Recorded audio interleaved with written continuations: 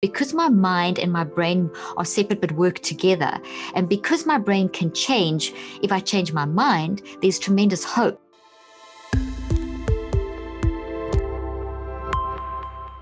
So today I'm talking to the very eminent Dr. Caroline Leaf. And Dr. Caroline is a communication pathologist and a cognitive neuroscientist, which is very impressive.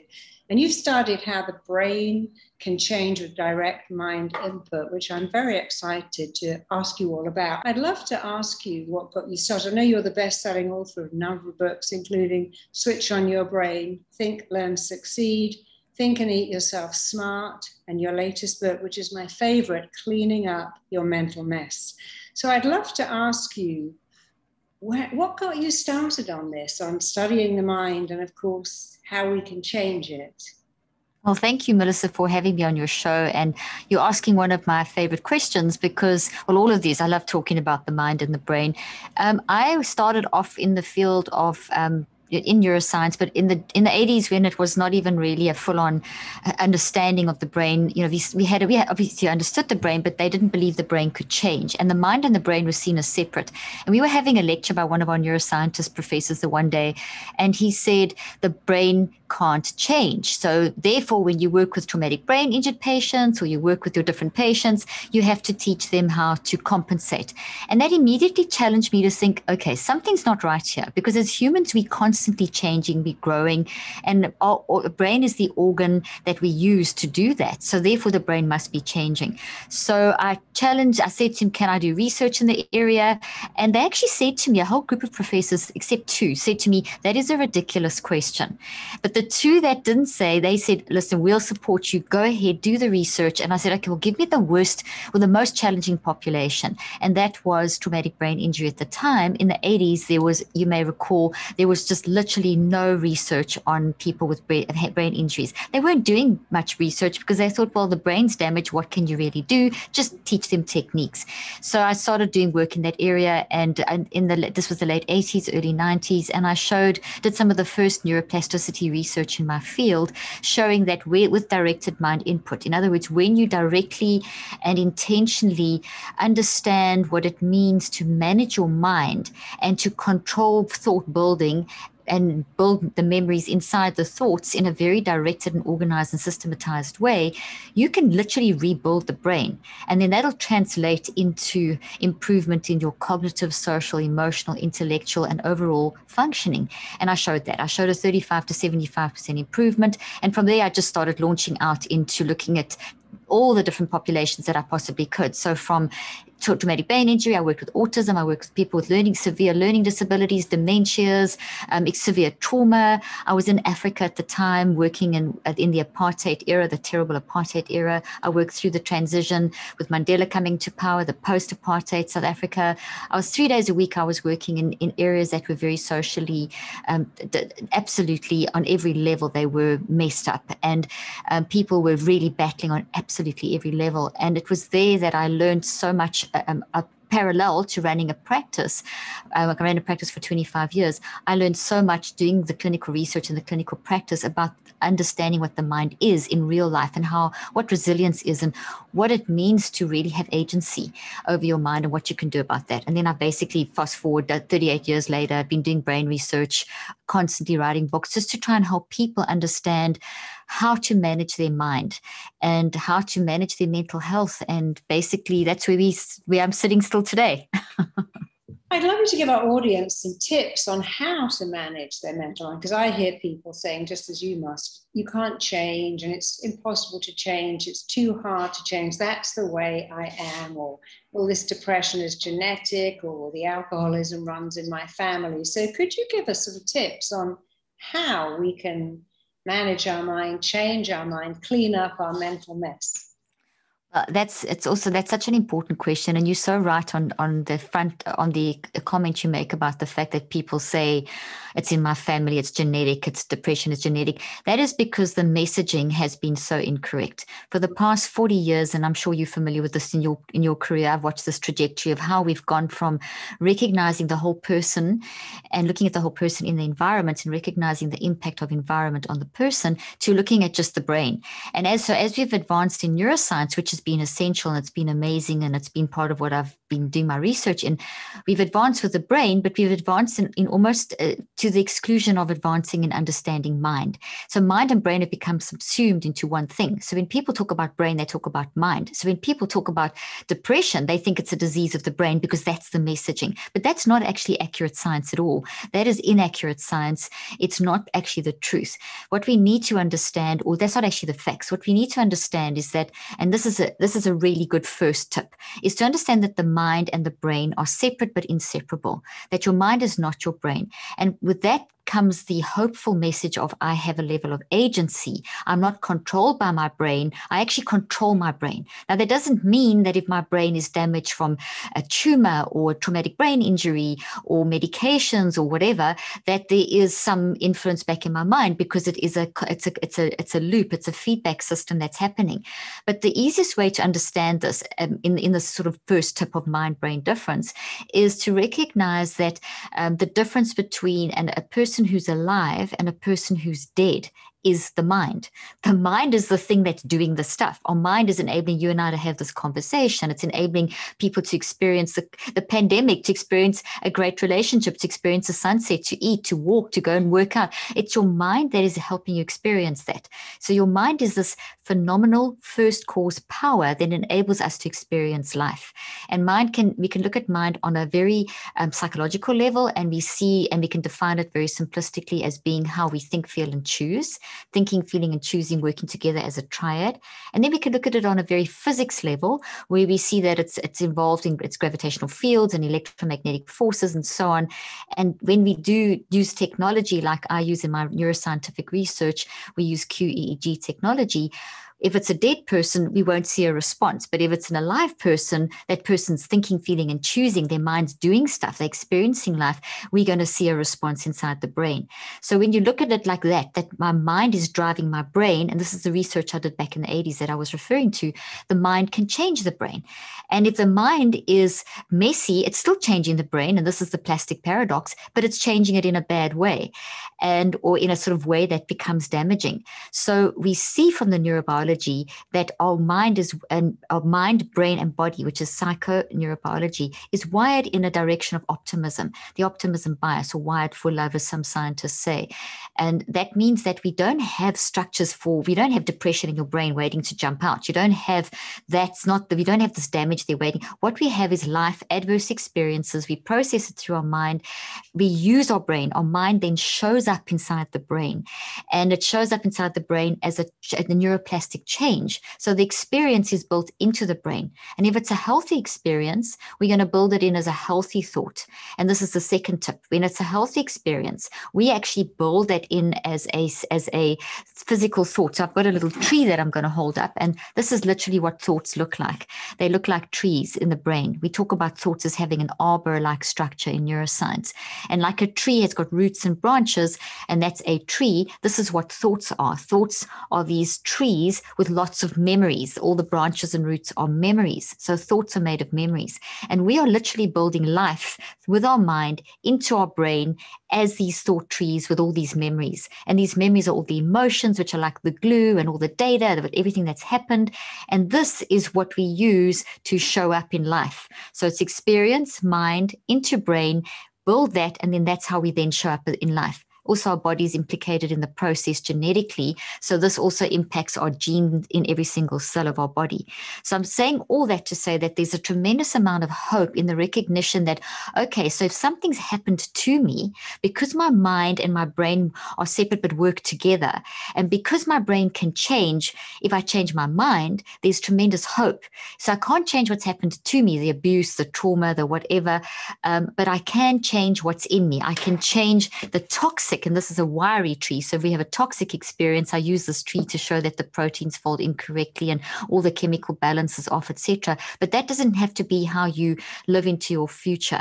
That is basically can be changed. You can change what's in you. You can deconstruct this and reconstruct it. It's not just simply replace it like a CBT technique. It's actually a complete deconstruction and reconstruction, which then changes how plays out into the future.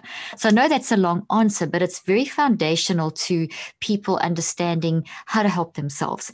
To just give someone, okay, do these 5 things, or do these 3 things, or do breathing or meditation. All of those only help to a certain extent because they prepare the brain, but you have to do more. You have to do the deconstruction, reconstruction, but you won't do that unless you understand the power that you have in your mind and the agency that brings and the empowerment that brings. Yeah, we have to understand that thoughts are things. Every thought you think has a physical reaction and indeed an emotional response. So I love the way you've separated the mind and the brain, because most people say, what's the difference? There's a brain and a mind, aren't they the same? And what's the difference? And the difference is huge. But what advice could you give our audience? How could they use their mind to heal, to grow, to succeed in every area of their life? What kind of tips could you give us? Very simple, practical things that would help people use their mind to heal and grow their brain to succeed. Okay, so first part is that what you've said really, really well in your question is what can they do to grow their brain? And that's absolutely key. You can grow your brain. So one of the most important mental health secrets that people don't really discuss is this concept of growing your brain. So your brain is a very, very hungry organ. It wants to be constantly stimulated. When it's dead, it doesn't need that because it's disintegrating. So your mind once again becomes the source of the brain's desire to, or the brain's need to be built. So an alive person is now creating this force in the brain, and the brain wants to grow. So when we talk about growing the brain, I talk about building the brain. We want to, the brain constantly wants to have new knowledge. So when you wake up in the morning, you have lots and lots of new baby nerve cells. That's neurogenesis. And those new baby nerve cells need to be used during the course of the day. They're basically there to be built into the networks of the brain, to have other branches grown from them. Because as we're thinking, feeling, and choosing, we actually have this ability to grow new thoughts, to make new proteins. As I've been saying, you take the knowledge and you convert it into these structures which are made of protein. So brain building is an essential tip. And brain building is quite simplistically spending at least 45 minutes to 2 hours in blocks. You can spend a 15-minute block, whatever, but to try and build into the course of your day at least a 15-minute. But if you can, ideally go for a 2-hour sort of over either in one stop or broken up over the day, but brain building. So brain building is taking anything. It could be taking a newspaper article. It could take a video that you love watching or something on YouTube that fascinates you. It could be a fiction, non-fiction book. It could be anything. And the concept is to take that knowledge and to systematically go through that and grow that as thoughts into your brain. As you do that, you draw on those new baby nerve cells and you create these lattices in your brain that then help you to get the brain into a very resilient state. So as the stresses of the day and as the undealt with traumas of the past and as the new traumas of the current and future, which is going to happen, come, your latticing is very strong in your brain. So it's kind of a foundational thing. So with my patients, when I practice, the first thing I would always do is, obviously once we've done the basic diagnostics and so on, would be to build, part of their session would always be brain building. And then I would go into the heavy stuff of the detoxing and the sort of fixing part, so that you build strength in before that. So that's one tip. And then there's obviously a system that I've got for overarching all of these. But then another basic tip is when you wake up in the morning, what's absolutely vital is when you go to sleep at night, the way that your chemicals move through your brain and the way that the different parts of your brain function shift. So your mind almost makes your brain work back to front at night, and then during the day it's front to back sort of thing. So things shift. Now, as you're waking up in the morning, this shift from sleep to wakefulness is a very, very critical time where we start the process that we need to continue through the day as a tip, and that is self-regulation. I call it it's self-regulation, but there's a specific way you do it where you employ this ability that we have as humans to stand back and observe yourself.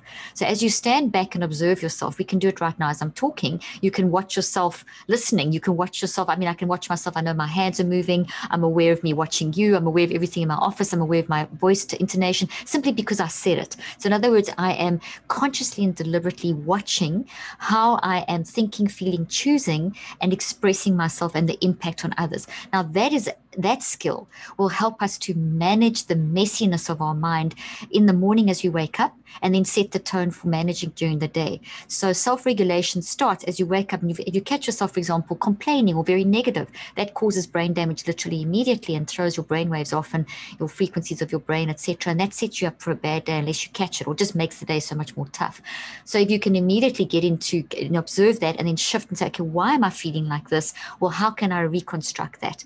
That can take you a few seconds. And there's a whole system that I've developed called the neurocycle that you can use to develop all these neurocycle things. And then during the course of the day, if you can, once you start the day like that, keep in a self-regulated state, keep in this multiple perspective advantage, and keep doing your brain building. I mean, that's just a couple of tips. And then there's obviously the whole system that I've developed to do this called the neurocycle, which is based on the theory that you mentioned, my geodesic theory, plus all my research over the past 38 years, and the clinical application.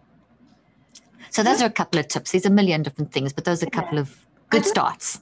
Could you tell us a story maybe about someone who came in who didn't believe this would work, who you really turned around with your process? Because I think we can all relate to stories of particular clients so well. Oh, absolutely. Well, there's so many, but I think what was really, I can tell you two different stories. One of someone with traumatic brain injury, which was really severe, and then someone who was really battling with depression, didn't think they could get through something. So basically, one of my first subjects that I used in one of my research studies was a traumatically brain injured young girl who was 16 at the time of her accident. And she was a very average student and really, didn't do that well at school, but was really part and part, really party animal, loved her friends, and was very popular. And she had a terrible car accident with her brother, and she was in a coma for 2 weeks. And the significance of that is that in the 80s, when what we knew about the brain at that stage, if you had in a coma for longer than 8 hours, the brain damage was considered irreversible. So already within 8 hours, the parents were being told that this child will never wake up. If she does, she's going to be a vegetable. Now, thank goodness they don't talk like that anymore. But that is the messaging that the parents had. They just did not listen. They just refused to hear that, and they just continued to stimulate and believe that their daughter would come through. So they spoke over her, and they had their friends there. And while she was in a coma, they just really continued to stimulate. Now we know, 38 years later, that it is so important to do that. And when people are in a coma, they can hear and they can come around and all that stuff. But at that stage, they didn't know. But these parents had the instinct to do it. So fast forward, this child did come out of her coma and got back home, started walking, and very badly, but sort of walking, talking, and was trying to function, was determined to get back to school to finish schooling. Her peer group were going into the end of their second last year at school, and the parents contacted me within about a year after the accident. Now, what I need to stress is that within a year of a traumatic brain injury, if you don't treat within that first year, and they had done as what they could, but basically the theory then was that, well, you can't do much more. And so it was just lucky kind of thing. And so I got her at what they called a plateau state. So in other words, she shouldn't have improved anymore. That's it. But listen to what happened. They came to me with early on in my research, and I said, okay, well, I'm developing these systems. That's why they approached me. And I said, if you want to try, we can. I can't guarantee. It's very early days. And they immersed themselves in the program, 8 hours a week, 3 hours with me and then on their own. Fast forward again, within 8 months, when she came to me, this young girl was only kind of managing on a second grade level intellectually. Within 8 months, she had caught up with her peer group, finished school, and went on to finish school with flying colors. So whereas before she was very average and she was really battling with things like math, she became a math genius. She went on to get a degree. She went on to make a massive difference in her life. When we went back to the neurologist that initially said she was going to be a vegetable, their comments to us, to the parents and myself, were that, oh, you were lucky. Now, that is not luck. Anyway, that started another whole chain of research. What was key with her was her willingness to work hard. It was hard work. There were many tears, many days she wanted to give up, but it was that persistence and it's time, it's hard. But she did brain building every day. She used the neurocycle system, which I've developed, and it's been advanced since then. She used the first form, which was like 38 years ago, and that worked so well. Since then, I've obviously developed the system. But it was that we need each other, but I can't do it. I couldn't do it for her. I could only be there to support and give the system and guide her. She had to make that choice to actually dive in and push and put in the hard work and push through the hard times. And as you and I both know, being in therapy for so many years, things get worse before they get better. So I always want to tell people with a story that things did get worse before they got better, way worse, but then they got better. Because the way worse is actually, as you start improving, you start seeing how you were. So you're not really worse, you're actually progressing, but it feels worse because you're now so much more aware of, gosh, I can't do that, but now I'm going to do this. And it's to push through those hard times. That's when we see the major changes inside people's lives. So that's one story. I don't know if you want another one related to. Yeah, because stories, we all relate to stories. Because we do. They're all about us. So yes, I'd love another one. Well, I actually put that case study in my latest book. You may have read it. It was one of the subjects of my current clinical trial. And this particular subject, and I will obviously keep the name and so on anonymous, but this particular subject, all my subjects in the clinical trial, we did what we call a randomized controlled trial, double-blinded, which meant that I didn't know, nor did the subjects, nor did any of my analysis team, my neuroscientists that work with me, neurologists and neuroscientists and neurosurgeons, none of us knew who was doing the treatment and who wasn't. Okay, so what this study was we were using the system that I've developed, that particular subject that I told you about who had the traumatic brain injury, that young girl, that system it's a 5-step system that I've now advanced and developed over the years, and it's called the Neurocycle. And I explain it in here. It's not a technique. It is simply how you kind of gather your thoughts and get the wise mind working with the messy mind to direct the neuroplasticity of your brain. So it's a system, and within that system, you can put whatever techniques you want, whatever meditation, breathing, CBT, ACT. There's a million techniques out there. But if you put it into the system, you're then driving the mind and the brain in the right direction, and you'll get the changes that are sustainable and needed. Okay, so that's what that I have been testing. But in this particular clinical trial, we were taking it to a whole different level. So fast forward to the story. This particular subject came in and we looked at blood markers. There are standardized blood markers that we know that if someone is in a very toxically stressed state or in a very depressed state, that we will see certain biomarkers like inflammation in the brain and the body, and there's certain blood markers that we can look at. So we looked at all the standard ones like cortisol and DHEA and the cortisol-DHEA ratio and homocysteine and ACTH. So there's various blood markers. We also looked at their brain. We're using the QEEG, which is a fantastic way of looking at the response of the brain, because your brain is just a responder in real time and how it changes. And it's really great because it looks at the energetic waves across the frequencies across the brain in terms of how we're managing our minds. Because it's okay to make a mess. That's big. That's another really important tip. It's okay to make a mess. It's okay to be depressed. It's okay to be anxious. They're messengers.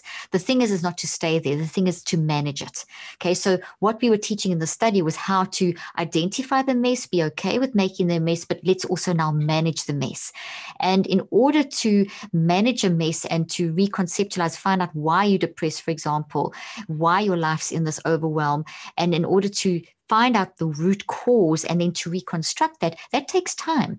It's going to take about it's sort of dedicated amounts of time each day over a period of time. So I also wanted to look at that time factor, which I've been studying for years too. And so basically what I'd researched and showed was that you've got to work in cycles of 63 days. So it's not 21 days to form a habit like people have been saying. That's just a myth. It takes around about 3 weeks or 21 days to become aware of your patterns and then to deconstruct them and reconstruct them. So it takes cycles of 63 days for change to happen. And this is so significant because so many people get to the point of knowing that, okay, this is why I'm doing what I'm doing. I was abused as a child, or had a terrible marriage, or the pandemic, they've lost a loved one, or the isolation. So people are fairly good at having a big picture view of why there's certain patterns in their life once they sit down and start working on it. But what people don't always know what to do is how to reconstruct them into acceptable versions, and then how long it takes. So people give up too soon because of this lack of knowledge. And even in therapy settings, people tend to go around round and round because they don't progress through the sort of cycle. So what I've seen from the brain research that I've done is that you need around about 15 to 45 minutes a day using the neurocycle, which is a 5-step process for the first around about 3 weeks. That'll help you become aware of the pattern, start from the signals right down to the root cause, and then to deconstruct that and reconstruct that into something that is, your story happened. You can't change the fact that whatever happened to you happened, but you can change how it's playing out in your life. And so, and I'm going to bring the story back into the moment. I'm just laying the foundation of what this person did. And then for the next 42 days, or another 2 cycles of 21 days, you need to stabilize and grow that and give that new way of thinking a lot of strength. And as you're doing it, so it takes another 42 days to change that new thought pattern from the toxic, which has become now healthy, into something that's actually usable, that will impact your thinking, your feeling, and choosing, so that it impacts your social, emotional, cognitive behaviors, and that your life changes. So you don't just sit there going, oh my gosh, I know I should be doing that, but I just can't get there. It's like the bridge from here to there is this huge chasm. So that 42 days builds that bridge between knowing what you should be doing to actually doing it or living your life according to that.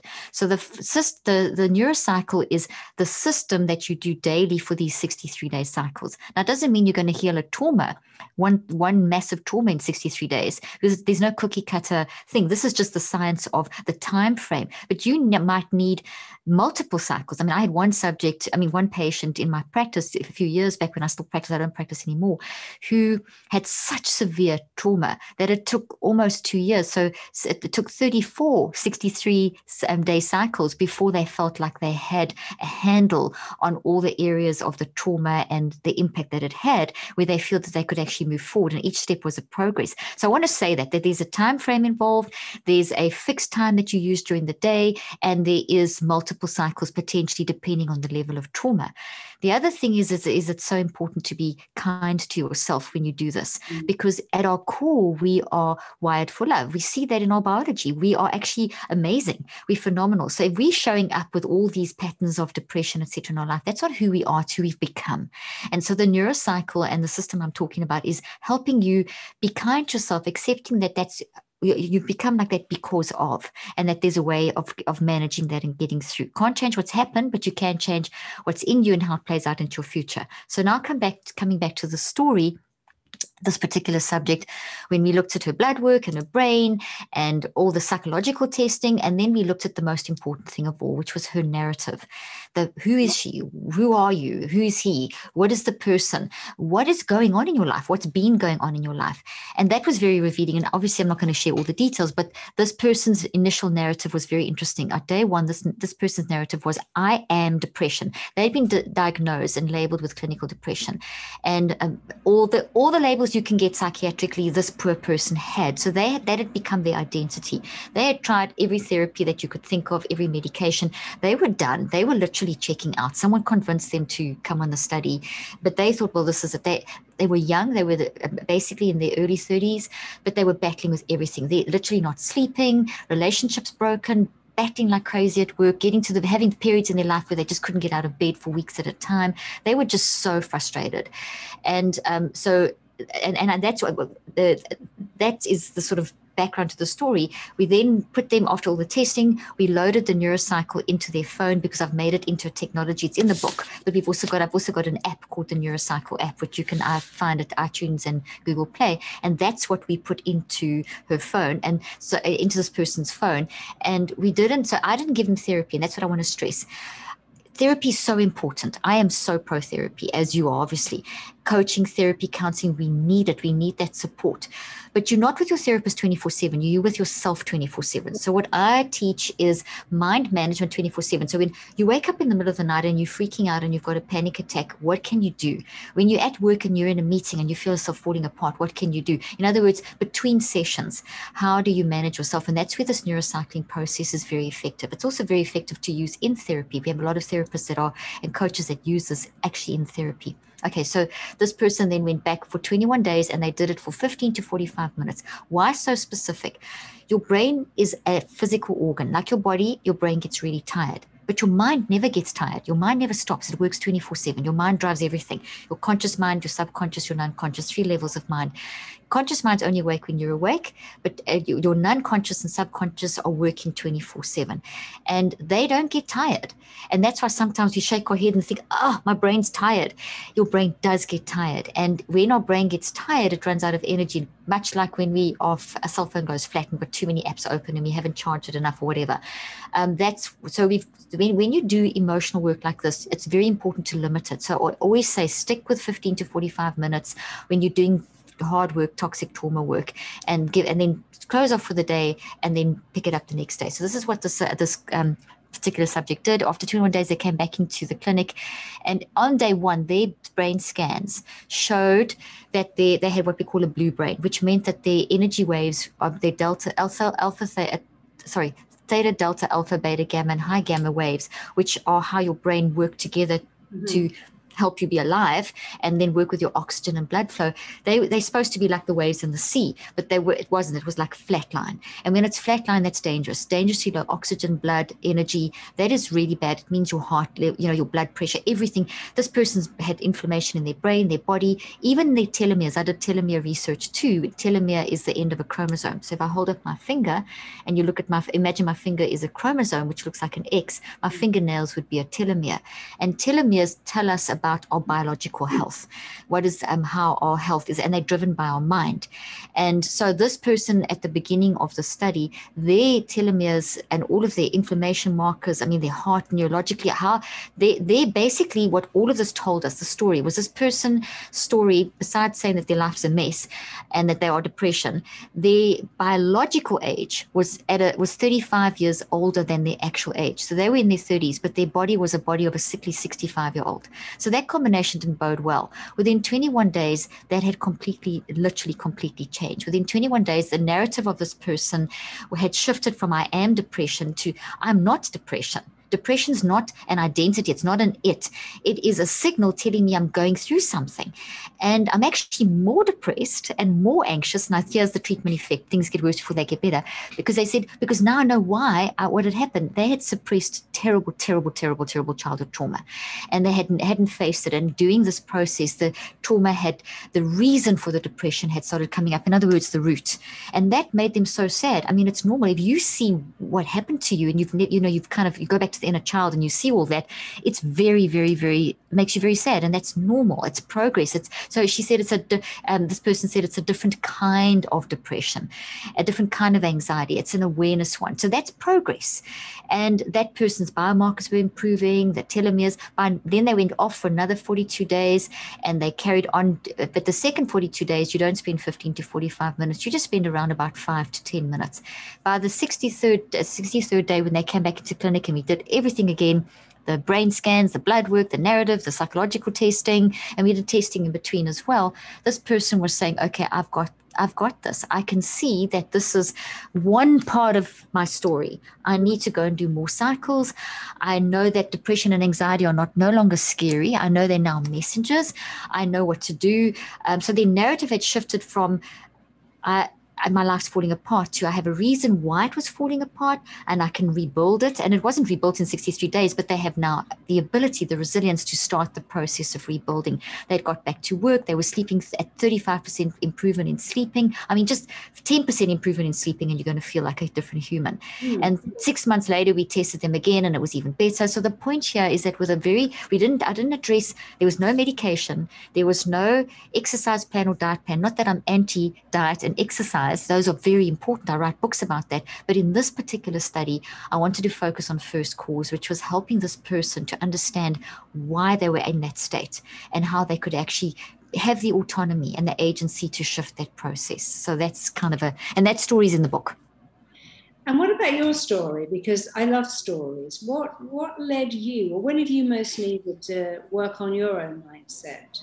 Would you share some of your story with us? Yeah, I've got a podcast called Cleaning Up the Mental Mess, and if people want to know lots about my story, I often pop in in-depth little things, anecdotes that happened in my own life. So very early on in my research, I saw that, hey, this is not just for my patients, this is for me.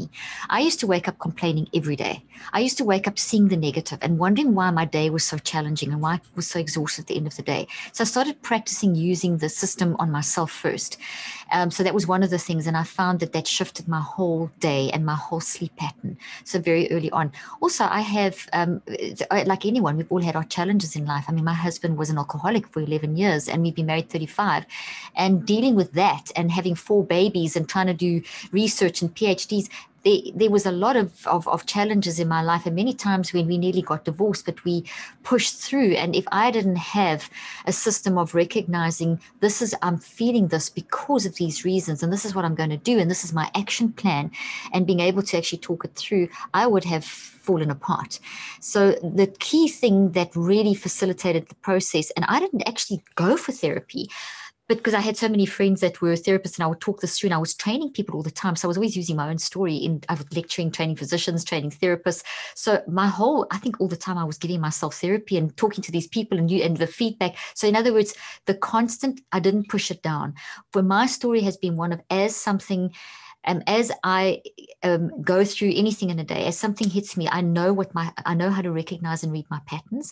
So as soon as there's any kind of emotional pattern that throws me and I see it's consistent, I know that I need to do a 63-day cycle, that there's something that if there's a pattern, it means that I've got something that I haven't dealt with, and I will start working through. I'm always working through a 63-day cycle because there's always traumas from the past that come up, that triggered. There's new traumas that we experience. And I mean, that's just life. We should be trauma informed, as I'm sure you agree. In terms of just how I apply the neurocycle in terms of my daily existence, the challenges of running a business and 4 kids that are adults and doing research, like anyone, I'm busy and things happen. Someone will put a terrible comment on an Instagram post, or I'll get an email that throws you, or there's a trauma in the family. I honestly I've got my mind to a point where I allow myself to get depressed. I allow myself that anxiety. I give myself permission because I don't see it as an illness. I see it as it's okay to be a mess. Mm-hmm. And then I work in repairing it and growing. And it's that permission. I'm kind to myself. I allow myself, I get it out. Sometimes I'll lose my temper and get mad and irritated about the most dumb things. I don't get guilt about that. I say, okay, gosh, that was wrong.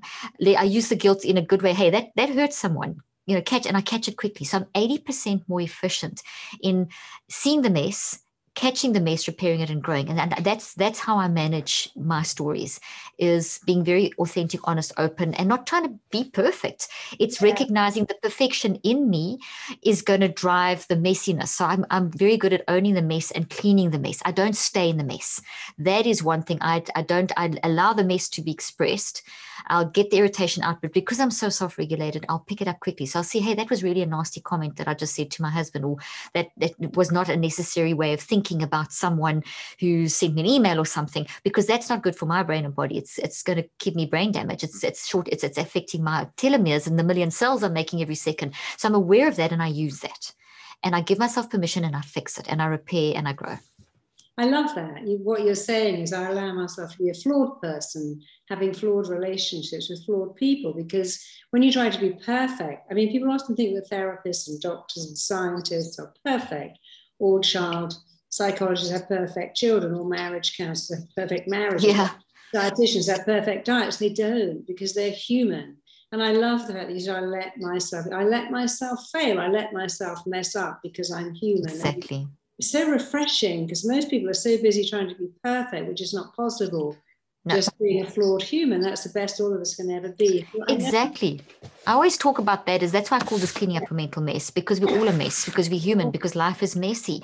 And it's like any scientist, their story is never written. The story of science is never written. The story of humanity is never written. My story is not written. And I'm better now than I was yesterday, because the failures of yesterday weren't failures. I know what not to do. And that's my attitude. And so therefore I let my messy mind work with my wise mind. And that's what I teach people, because that is what the brain is designed to do. The brain is when we talk about being wired for love and wired for optimism, it is the mess that we're drawn to fix and repair and grow. So it's the process of, as you experiment, you make the wrong choices, you say the wrong things, you do the wrong things, but that's all good and normal as long as you recognize it and clean it up and manage it. So I'm all about messing and managing the mess, not staying in the mess. And if you will stay in the mess if you aim for perfection. Yeah, because so that's kind of what, that's very freeing. It's very hopeful. So I know you're on a time constraint, but I want to ask you one more question. If you had 3 top tips for mastering your mind and your mental health and your physical health, could you just share with me your 3 top tips for mastering your mind? I can do it very quickly. The top one is understanding the mind-brain connection. It's the agency that my mind is actually my first cause. It's the power. So if my computer runs out, I plug it in. And then the computer works because of the power. That's what your mind is. Your mind is driving the brain. So recognizing that the brain doesn't control me, I control the brain, and I can change my brain. That is so vital. Then to understand that you can't change what's happened to you. You're not going to find out why that's happened to you either. We spend so much energy thinking, why did people do that? Why did someone rape someone? Why did that happen to me? We've got to let the past and move on from the past. We have to, that keeps us controlled by the past. We have to recognize it's happened. It's bad.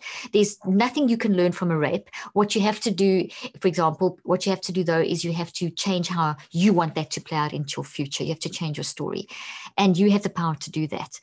And so that's change. You can't change what's happened, but you can change what. And then it was kind of related to that is also that the fact that we can self-regulate, that if you develop your skill of self-regulation, it's a skill that you can develop. The more you practice it, the more self-regulated you become. I've shown in my research that you can become you can improve your self-regulation skills by a factor of 81% by working at it daily. A 10% improvement in self-regulation, which is observing your thinking, feeling, and choosing all day long while you're awake. And neuroscience shows we can do this every 10 seconds.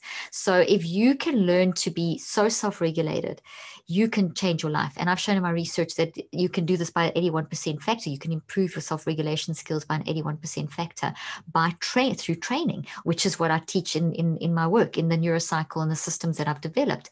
So that is key for people to recognize that you have that kind of power. What does that look like? That means that in any one day, if I woke up complaining, for example, it used to affect my whole day.